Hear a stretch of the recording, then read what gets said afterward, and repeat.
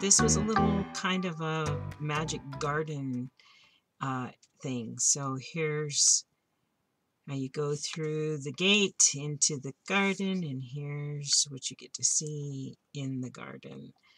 We did a lot of work with words and finding poetry in words on pages, and I just liked this that was already on this picture that I ended up putting in here, and I kept it because I liked it.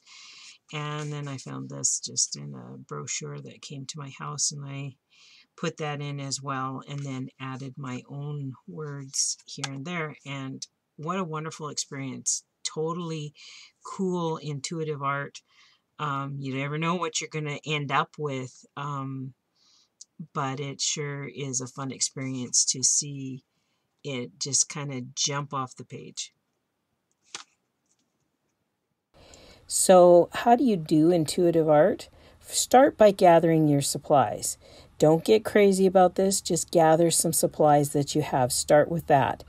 Gather magazine clippings, gather pictures and things that come in junk mail, and glue sticks and paint and things like that. Just put it down on the page, just however it comes out and however it feels like it fits together.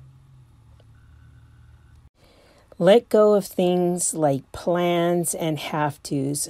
I mean, you can have a little bit of a plan, like you like birds, so this one's going to focus on birds or something like that. But don't worry too much about a plan.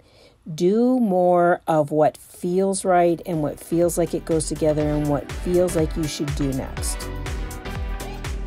Please share in the comments your artwork. I love to see it. I do check all the comments. I love seeing what everyone's creating. It makes my heart happy.